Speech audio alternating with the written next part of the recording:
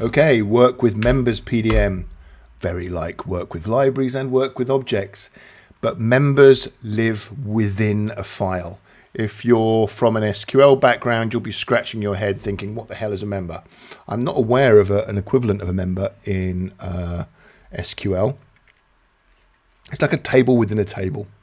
So you have a table, which we call a physical file.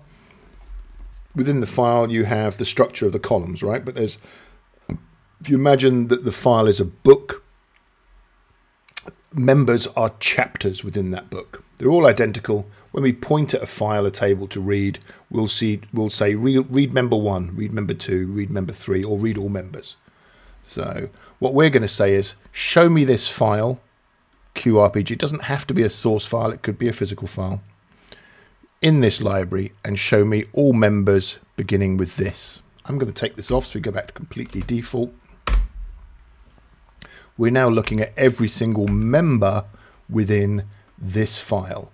They all have the exact same structure. If I display the field layout for QN Litten, you see that it has 3 fields, 3 tables in it, one called sequence, one called date, and one called data.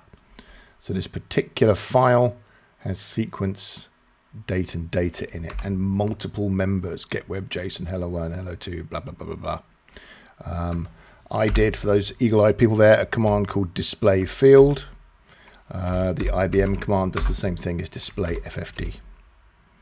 Here's the same file. Not quite as friendly to look at, but it shows you the same information. Sequence, date, and data. And here's the exact same thing. You'll notice that the structure is kind of the same as object in PDM. It just asks you what the file is, where you want to position. The exact same thing again. Those are all the options. Obviously, they're different because they're only member-specific options. And here's all our function keys, which are more or less the same across all of the PDM commands that we play with.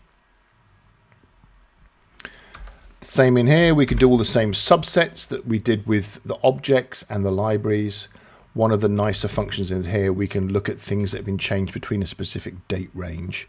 If a couple of the members have been changed in the file, obviously we can subset on that. This also lets us do the same thing, subsetting on text. Remember I said just show me members with text containing. This text search is a containing, it's not an exact. This says show me anything with V1 in the text.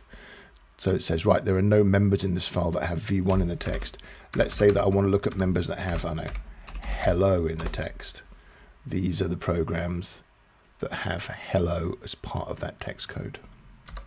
Work member PDM. Now, onto the most exciting thing. If I press Shift F4 in here, function key 16, it takes me to my user-defined options. Super powerful, and the saving grace for programmers everywhere. So let's go into user-defined options, but let's go back to the main Start PDM screen, and we'll start playing with user-defined options from here. Come back and define some user options with me.